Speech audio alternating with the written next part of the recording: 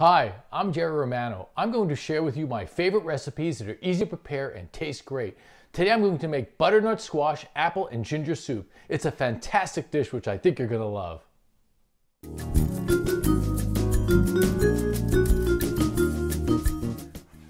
This soup is super simple to make. Can I say that 10 times fast? I don't think so. Anyway, this soup has only a few ingredients. Here they are.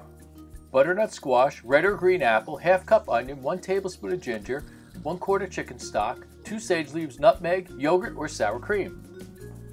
There are a few steps to making this delicious soup.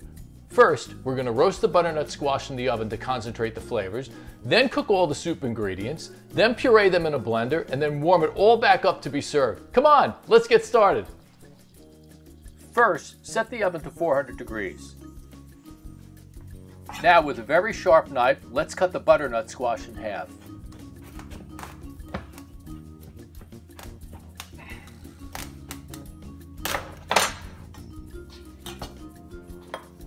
Scoop out the seeds.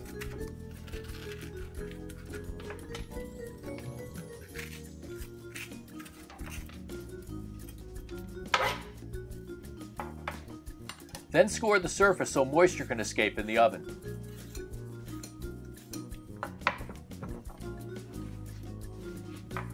Season with some salt. Brush with some extra virgin olive oil.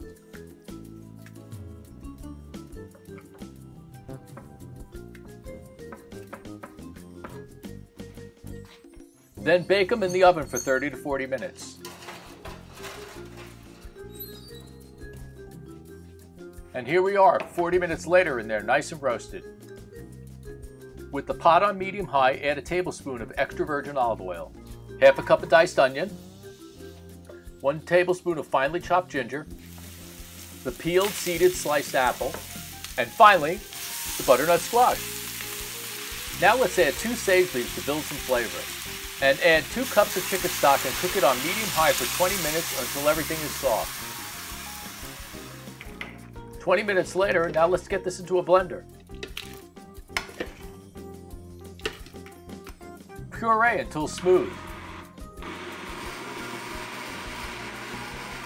It looks a little thick, so I'm going to add another cup of chicken stock.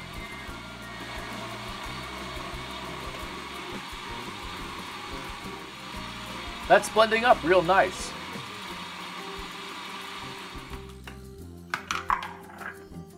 Now I'm going to pour it back in the pot and adjust the consistency and season it.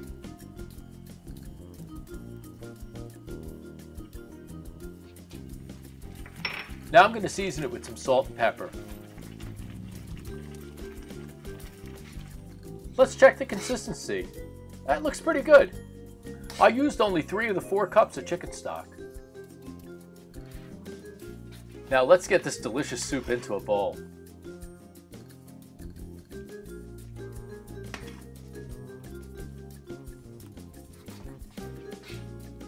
A dollop of yogurt or sour cream, a pinch of nutmeg, and you know what's next. It really is something how simple this is to make and how good it tastes. Let's see.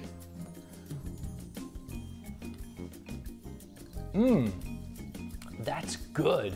I hope you make this one. It's really a fantastic soup. Remember, all it takes to make delicious food is great ingredients, a little bit of technique, and lots of passion. Thanks for joining me today.